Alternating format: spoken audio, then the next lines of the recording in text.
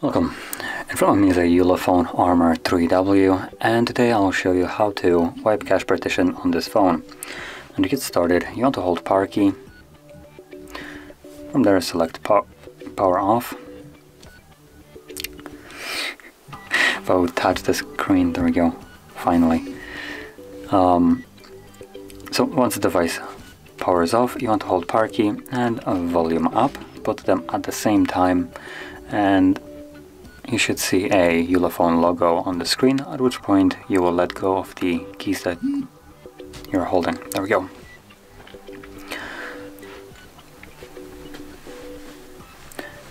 This will take you to the recovery mode. So from here, using volume keys, you want to scroll down.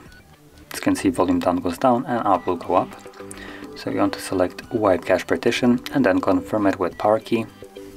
Again, let's select yes. And there we go, cache wipe complete.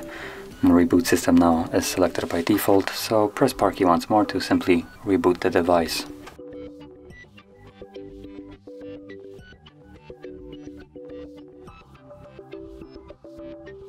And there we go. So, if you found this video helpful, don't forget to hit like, subscribe, and thanks for watching.